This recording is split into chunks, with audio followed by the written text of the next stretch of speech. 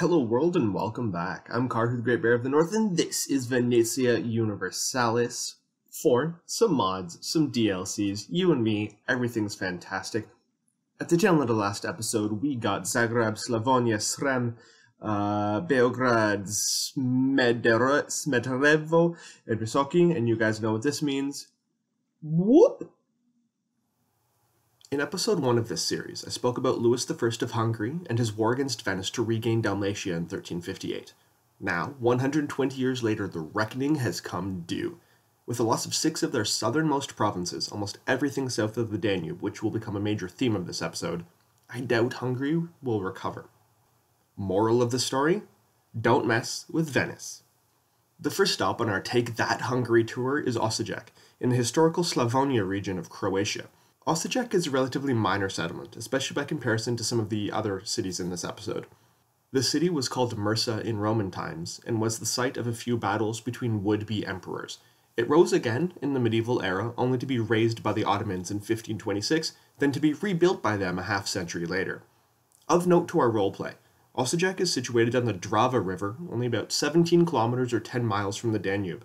If I were Venice, and in a way I am, I'd build a new city there. Any name suggestions, YouTube? Situated on the Sava River, Zagreb is the capital of modern-day Croatia. Unfortunately, it is also a city of little historical importance. I say unfortunately because the city is stunningly beautiful, and I wanted to share these wonderful images with you as I spoke about the city's glorious history. But in the time of Europa Universalis IV, Zagreb's population was little more than 4,000 people. It was, however, the seat of the Archbishop of Zagreb, and thus home to the Zagreb Cathedral founded in 1210. And that's really all I've got, honestly.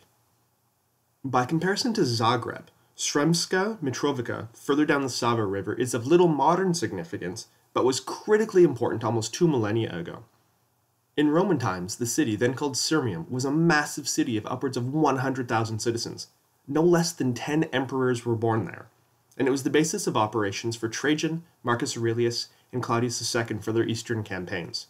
Its prestige was so great it was called the glorious mother of cities.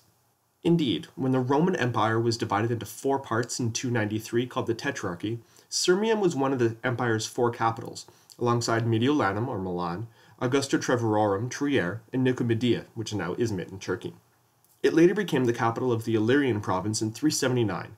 The last emperor of United Rome, Theodosius, was crowned there in 379. Unfortunately, the glory that was Sirmium was burned to the ground by invading Avars in 582, ending the prominence in the region. It has since bounced between Bulgarian, Byzantine, Hungarian, and Serbian hands, falling to the Ottomans in 1521. Hopefully, the Venetians can restore Sirmium to its former splendor. Geographically speaking, our next stop should be Belgrade and Smederevo. But I want to save that story for last, so onwards we go to Visoko. The Visoko Valley, about 25 kilometers or 15 miles from Sarajevo, is traditionally the heart of the medieval Bosnian kingdom, although its history goes back more than 6,000 years. The first mention of Visoko is in a document signed by Tvrto Kotromanic at a Visoki castle in 1355. This castle, built on a hill 210 meters or about 700 feet above the valley floor, looked out over a network of settlements on either side of the Bosnia River, which itself joins the Sava about a third of the way from Sremska Mitrovica to Zagreb. The Stanak, the semi-regular meeting of Bosnian nobles, met in Mil just down the road. At one such meeting in 1377, Tvrtko was elected the first king of the Bosnians. One of the first universities in Europe, founded sometime before 1175, where it appears in Vatican records, was in Mostre, notable for its medicine and theology. However, that theology was linked to the Bosnian Church, which was a splinter group deemed heretical by the Roman Church and possibly linked with the dualistic Bogomils, and as such, its records were destroyed once the Bosnian Church reconciled with Rome. The region was conquered by the Ottomans in 1463. The old castle at Visoko was abandoned not long thereafter, though the other settlements remained vibrant. Even though they are 2 different settlements and provinces, I'm going to deal with both Belgrade and Smederevo together, as the latter's history is closely linked to the former. The most critical feature of Belgrade for its history is its location. Sitting on a hill, overlooking the south side of the Danube at its confluence with the Sava River, Belgrade is one of the most strategically important sites in all of the Balkans. Whoever controls Belgrade controls access up and down the Danube, which connects Ulm, Ingolstadt, Linz, Vienna, Bratislava, Budapest, Belgrade, and cities in Bulgaria, Moldova, Ukraine, and Romania with the Black Sea. It was over control of the Danube that the Ottomans fought a half-millennium of war with first the Hungarians and then the Habsburgs. And Belgrade, roughly halfway along the Danube, was the keystone to controlling the river. But the region's importance goes back far beyond the Ottomans or Hungarians. Evidence suggests that there was a human and even Neanderthal presence in the area dating back some 50,000 years to the Neolithic Vinca culture. Since then, Belgrade has been a place of interest for the Dacians, Celts, Romans, Huns, Avars, Goths, Slavs, Serbs, Byzantines, Bulgars, Franks, Hungarians, Ottomans, and Austrians. When I tell you everybody fought over this place, I mean almost everybody. The first 3 crusades all passed through the city, though by the time of Barbarossa's Third Crusade in the late 12th century, the city was mostly destroyed. Throughout its history, Belgrade has been involved in more than 100 wars and was razed to the ground at least 44 times. In the time just before EU4, Belgrade was a major trading center and the heart of the Serbian people. After the First Battle of Kosovo in 1389, the Serbian kingdom, a semi-autonomous vassal of Hungary, was wilting under Ottoman pressure. Under the leadership of Stefan Lazarevic, son of the semi-mythical Lazar of Serbia, Belgrade became a refugee haven of sorts for Slavs fleeing Ottoman rule, reaching an estimated population of 50,000 in the early 15th century. However, Stefan's successor, Dured Lazarevic, was forced to return Belgrade to the Hungarians in 1427, and he set about building a new capital at Smederevo, only 40 kilometers or 25 miles downriver from Belgrade. In the space of 2 years, Dured built a mighty citadel on a defensible hill.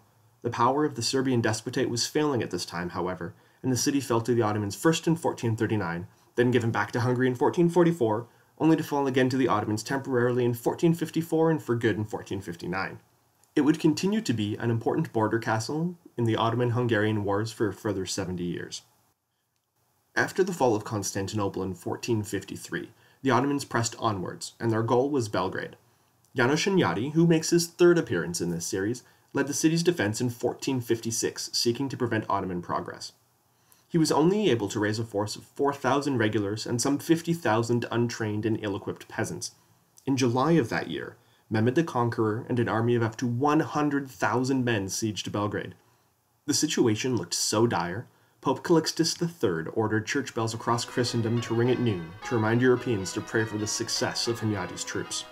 And, perhaps miraculously, it worked. After nearly 3 weeks of siege, the city's peasant defenders grew restless. They began sneaking out of the city at night to attack outlying Ottoman positions, and on the morning of July 22nd, this trickle grew into a deluge. Initially, Hunyadi and his co-commander, John of Capistrano, sought to bring their men back behind the walls, but soon joined the surge forward. Caught off guard, the Ottomans panicked. Sultan Mehmed II personally entered the battle alongside his janissaries, but took an arrow to the knee. This is where I'm supposed to make a Skyrim reference, but that seems trite. Suffice it to say, Mehmed wasn't nearly as adventurous after that day near Belgrade. After routing the opposition and killing more than 10,000 Ottomans, the Hungarians retreated to the safety of their walls, preparing for the inevitable Ottoman counterattack. But it never came. By the morning, the Ottomans were gone and wouldn't be back for nearly 70 years, eventually taking the city for good in 1521.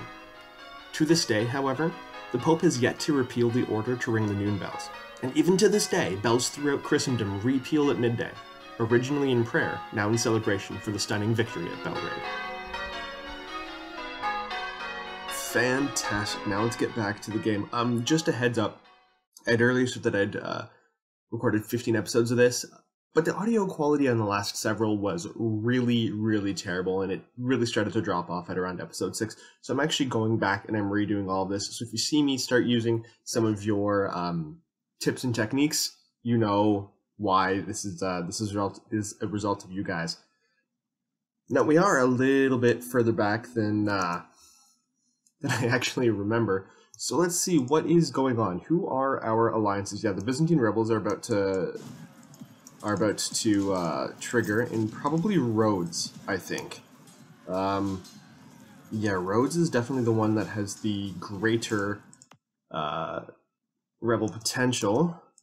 So which means we need to get one of our armies there. Oh, it's going to be hard to get our armies there. Especially considering we have to deal with Hungarian noble rebels too, which sucks. To be perfectly honest, it sucks. Oh, hey! But they are going to bail them out in the Czech Republic. Bail out Hungary for Czechy. Interesting. Interesting. Okay, I thought they were going to take over some of my territories, which I'm really glad they didn't. To be perfectly honest, I'm really glad they didn't. So, Venice, one of our fleets. We need to separate this out. Boom, protect trade. Oh, it's a galley. It's the other ones are the ones that can protect trade. My bad. Protect trade in... Well, like Alexandria is the only one that's going to give us an actual profit. So let's do that. Let's definitely do that. Oh, let's also take one of these. I guess we can't separate just yet. And I'm debating because one of you guys, I'm sorry, I'm going to start forgetting your names. I apologize. I'm really, it's strange for a history guy. I'm really bad with names. But anyways, when you suggested I can just use the Byzantine rebels to go into Ottoman territory and take things from them, and that would be fantastic. I would love to do this, but I'm fairly certain they're actually going to trigger on roads, because usually from my experience they trigger on the territory that has the highest unrest, which would mean there would be 14,000 rising up in roads, which Ororodi, as it's called, as Venetian roads would be called, and that's not good for us, because if they're on roads, they don't move anywhere. And if they eventually take this castle, which I said at the tail end of the last in episode 4, what episode are we in? In episode 5, in the last episode, this was really, really difficult to take. It's a really defendable position. So yeah, I don't want to let this fall into the hands of Byzantine rebels. But in the meantime, what else are we doing? What else is going on? Oh yeah, we're still a Lord Protector. We're still a despot. And what I want to do, yeah, and our overextension is high. I want to find somebody that will break that will help me break the backs of the Ottomans. And I think one of the ways that we can do this is Poland, because Poland, if I recall correctly, yeah, has Lithuania as their junior partner. So we can do this, although I do want to continue to break through in Hungary, and also Ragusa. We can start taking some things from them. Nojikraj, and who are they allied with? Sorry, there's going to be a lot of me going back through, looking through these things. Oh yeah, the Ottomans are still guaranteeing them. I'm going to be spending quite a bit of time going back through these things just to double check, because like I said, it's been probably about a week and 10 recorded episodes since I was at this stage. Right. Okay, so everything seems to be going pretty well. We are losing some money. Let's try to pay back some of our loans. I don't want to reduce army maintenance because we need them to defend roads against these guys that are going to show up eventually, right? Right? I mean, if they didn't happen in roads and they happened somewhere else, in Naxos or what's this other one? Or the Negropont, that would be fine, because then they'd go through here, and then they'd start going here. But then the Ottomans would still just smash them anyways, because the Ottomans have a lot of dudes. Still have very much a lot of dudes. So, where do we expand? That's a good... See, there we go. There's the rebellion in Rhodes. And we're going to do fine. We are going to do just fine. Excellent. Now, that is done. Who else is next? Albania. Scutari Dorazzo. No, I could give them a little bit more autonomy. I just don't want that to trigger, because our manpower is currently sitting at a great big 0, which doesn't do us any good at all. So, I think this episode is just going to be one of those ones where we just kind of sit back, chill, and I mean, this would be a great time for colonizing, this would be a great time for certain other things, but certain other things are just not in Venice's future right now. At least not their immediate future. Just because we don't have colonists, we don't have anything to do that. We can't deal with, you know, internal Holy Roman Empire stuff because we're still external to that. So, you know, there's options. There just aren't that many good ones. I'm gonna make some money. Ooh, embezzlement. Lose 5 prestige and 1 Republican tradition because it's becoming more and more clear to you that there aren't that many members of the parliament that you can really trust. In this case, it would be the Great Council, the Council of 10, the Quarantia, things like that.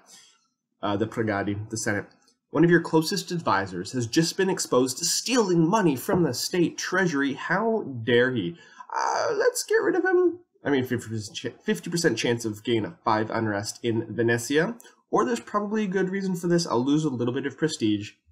At this stage, prestige doesn't really matter. And I'll lose the 1 Republican tradition that we had left. Which again, don't really care. We're already a dictatorship. Yeah. We have a bunch of claims. But again, we're not getting through the Ottomans or... Oh, there's Mamlukian separatists. I completely forgot about them. Okay. Okay, you guys... you're going to chill in Rhodes, actually. You're going to get a little bit more reinforced, and then you're going to head down to take Massa Matra from the Mamlukian separatists. Oh, I'm also thinking... I want your suggestions for things that we can name our territories after.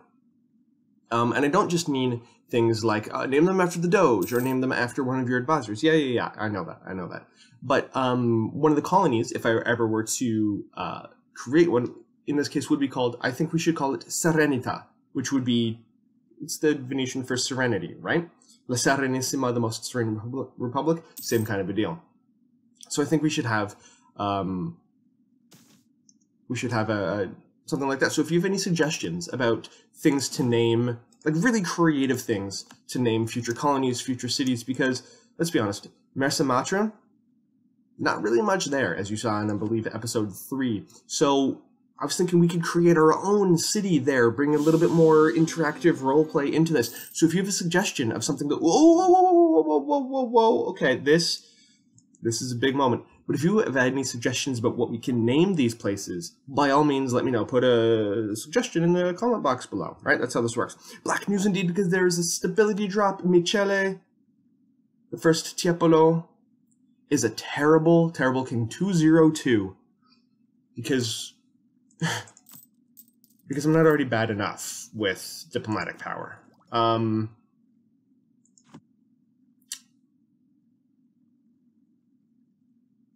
This sucks. But hey, we are now a feudal monarchy, which means some wonderful things are changing. We can start to marry into dynastic actions, royal marriage into the Byzantines, the Eastern Romans, whatever you want to call them. So yeah, there's that. We can also disputed succession. Maybe we can get Milan. Can we? No, Milan doesn't like us.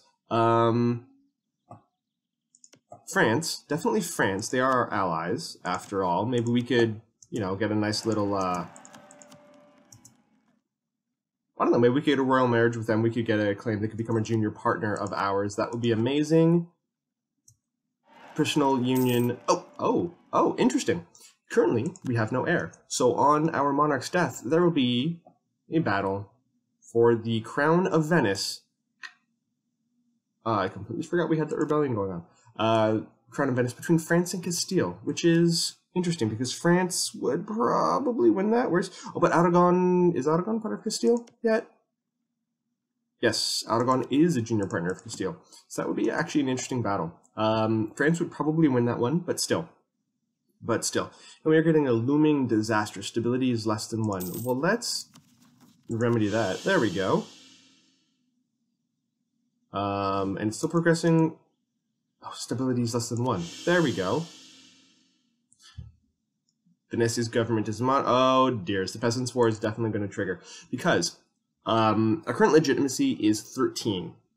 Progress is gaining 2 each month, so that means in less than 50 months, in less than 5 years, this entire thing will go over. Okay, the overextension will go down, but our legitimacy being higher than 50, oh boy, that's going to be a while. To be perfectly honest, that's going to take quite a bit of time, and I'm not especially, I don't know what's the word I'm looking for. I'm not especially hopeful that this isn't going to blow up in our faces. Estates demand control of provinces, right. Right, I still have estates. I completely forgot about these things. Right, but the burghers, or the nobility wants, and what does the nobility thing do? Oh man, I rarely play as monarchs. Let's give them Athens. Come on, let's give the nobles Athens. There we go, they're no longer upset, but they are, however, quite loyal, which means we can, I was going to say we can demand military support, but we don't have enough. They don't have enough influence. Darn it! We can send an emissary to the Pope, gain 10 papal influence, but that's just going to disappear quickly because we lose 0.5 papal influence every year because Venetians first, Christians, Catholics second. Let's repay our loan. There we go. Good. Good. We are making money. We are making money. Our fleet capacity, we're already over capacity in that front. Subjects, Eastern Roman Empire are doing well. So, harsh life on the ocean. Many join the ranks of our navy expecting a more exciting life awaiting them with this opportunity to leave their home behind and see sea and land beyond the Venetian borders. All sea is the Venetian borders. Just pointing that out there. Not all of these are prepared for an often harsh and even more often dull and boring life at sea. Stuck with endlessly repetitive tasks, food and company on longer journeys, many young sailors quickly regret the decision. I can understand that I would not want to be a sailor at all. Dismissed as daydreaming landlubbers by their more seasoned crewmates, they quickly become more trouble than they're worth. Some might eventually grow used to the reality of the job and become useful, but others do more good returning home. Recruitment propaganda has its downsides. We lose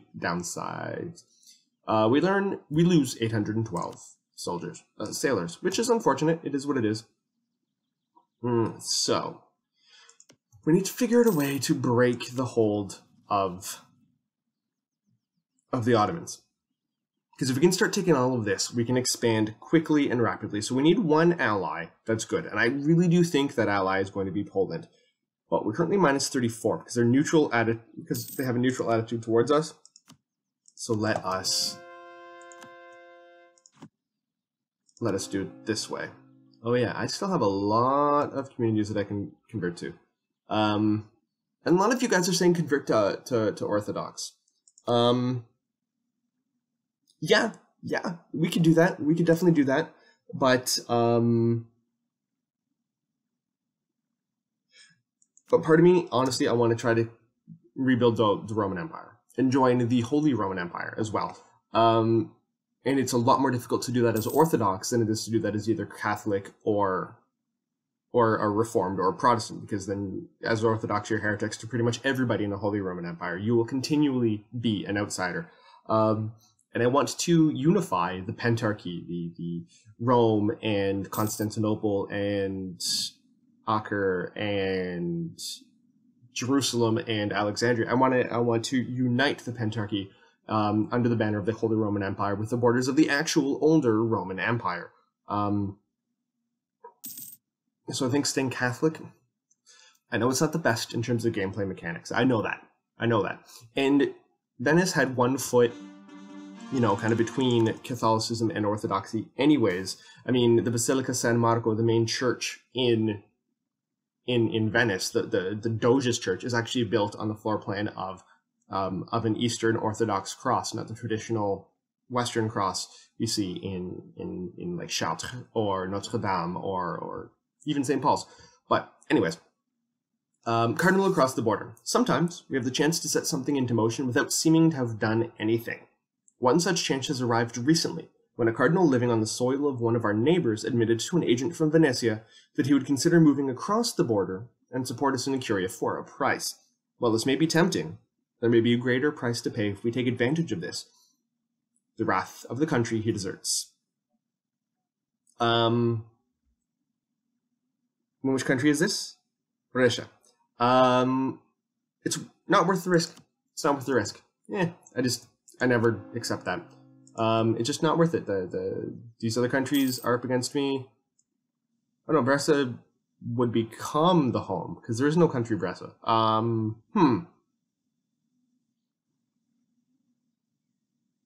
Whatever. At the end of the day, I don't accept that anyways.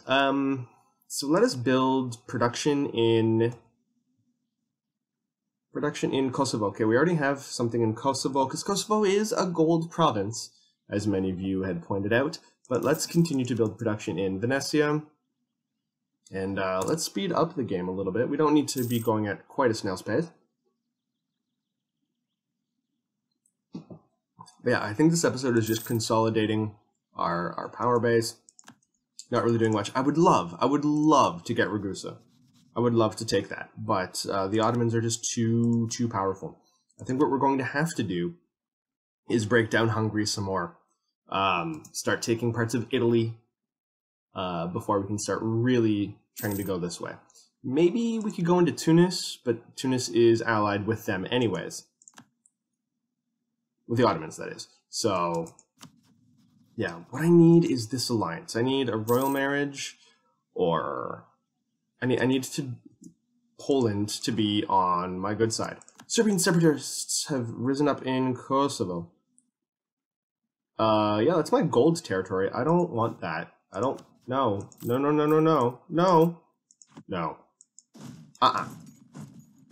So, we're gonna push these guys out, but hopefully they will leave of their own volition, because I, quite frankly, don't want to go take my 10,000 against their 17,000. That doesn't seem like a fun day for anybody involved, unless you're a part of the 17,000, in which case, bully for you.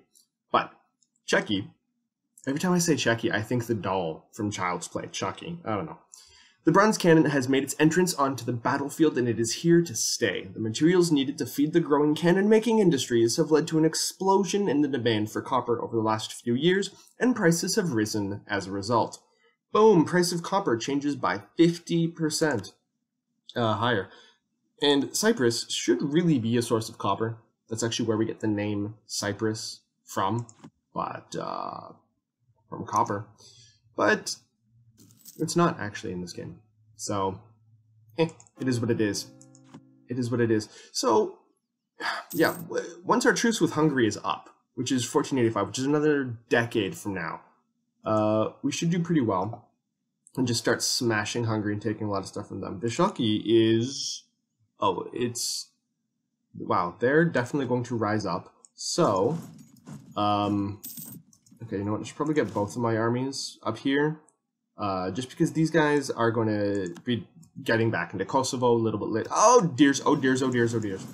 That's not what I wanted to do. 21st September. Will they get out? They cannot leave. Oh, darn. That was a mistake. That was a big, big mistake. Oh, dears. Okay, so we retreat. We do something like this. Okay, we've gained a core province. All the guys we took from Hungary are now core provinces of ours, which is fantastic. But we also only have 13,000, 14,600. I'm just gonna wait. I mean, we don't need to wait too long, simply because we don't have any manpower left over. So yeah. But what we can do to increase that is we can get Croatia and Serbia. There we go, Croatia. Boom. And Serbia. Nope, that's Bosnia. Croatia, Serbia. There we go. We'll join Italy. Well, not Italy yet. We're not Italy. We are Venice still. We'll join us as states. Northern Greece, Cyrenaica, and Bosnia can wait just a little bit. There we go. Let's get Kosovo back to the good guys. And of course there's the rebellion in Visoko. Okay. Right. So Serbian separatists in Montenegro. Hopefully they will come back through Kosovo. So I don't want to have to go down and attack them.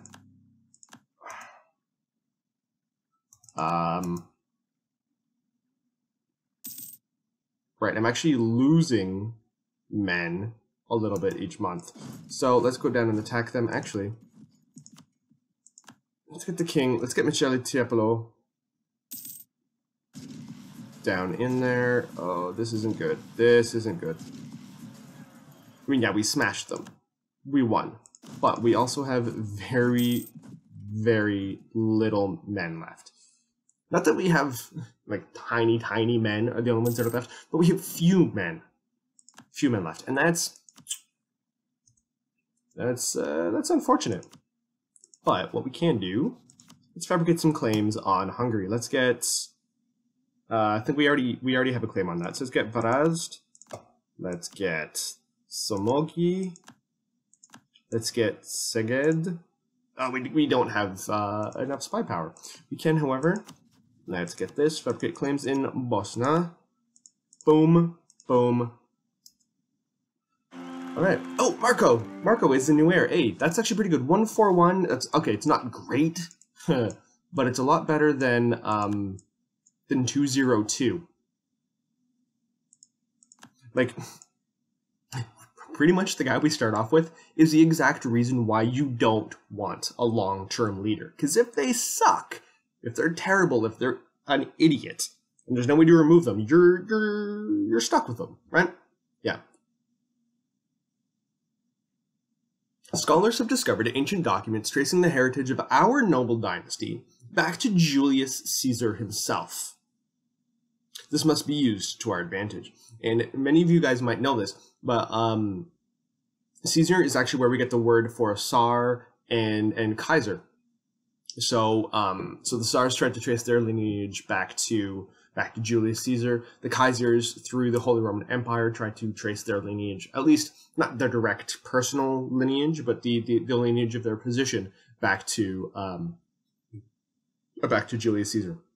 And I'm sure there are other countries that do that as well, but those are the only two that I could think of off the top of my head.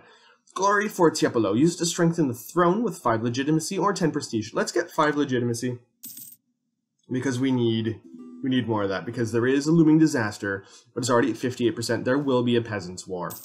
That I can pretty much guarantee. And we have no manpower with which to fight said peasants' war. So what we need is we need legitimacy desperately. And there's no real quick way to do that. And that's really super duper unfortunate for us. Because national unrest will go up by 5, which sucks. Instability cost modifier will go up by 50%. Oh boy. Ludwig of Hesse is the new emperor. Good for Ludwig. Good for Ludwig, the Hessian. Yeah. So, taxation, no, what's going to give us the most money? Oh, Treviso, right.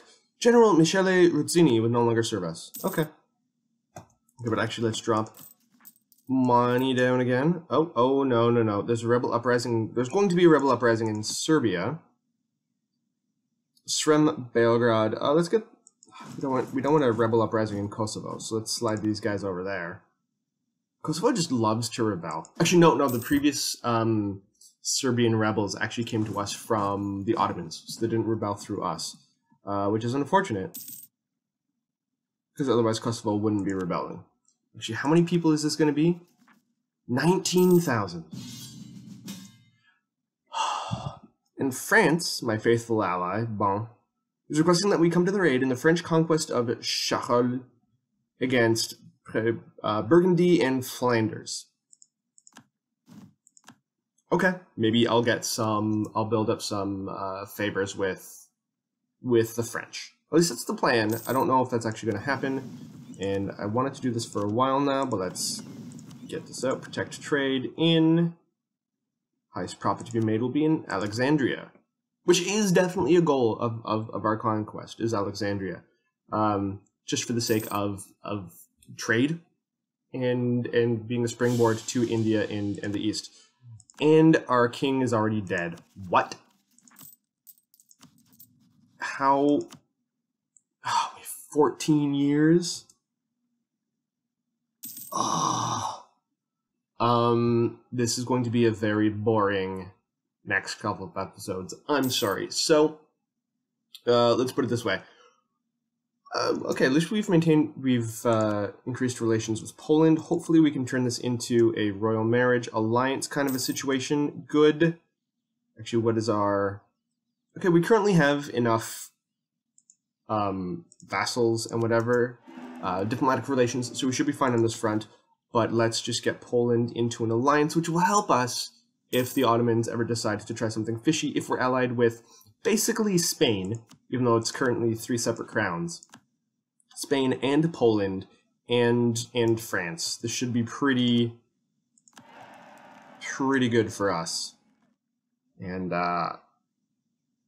that's about time for this episode. I know not much happened, and I'm kind of rambling, but thank you very much for watching. If you like what you see, and I know you do, please like, please subscribe, give me a thumbs up. And I'm just saying this out there. The only reason most of you guys are even here watching this was because one of my awesome subs, one of my awesome viewers, a guy that really likes this, decided to share this with the world via Reddit. And that's amazing. I owe like 1,000 subs in less than a week to this guy. I always say that the artist makes the art, but the curator makes the artist. And so this guy is my curator for now.